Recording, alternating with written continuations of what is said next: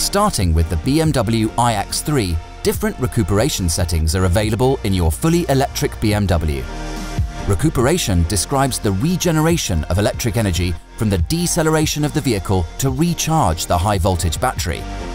When going to Car, Settings, Driving Mode, Energy Recovery, you can select different recuperation levels for when driving in D with a high, medium or low braking effect through energy recovery when lifting off the accelerator.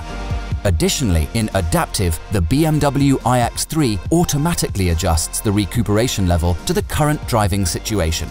The recuperation level currently active is being visualized in the instrument cluster.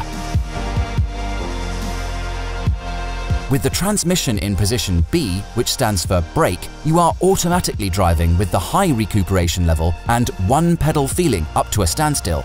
With B engaged, you have to push the accelerator to move your BMW from a standstill, whereas with the transmission position in R or D, when releasing the brake pedal from a standstill, your BMW will start rolling slowly without pushing the accelerator.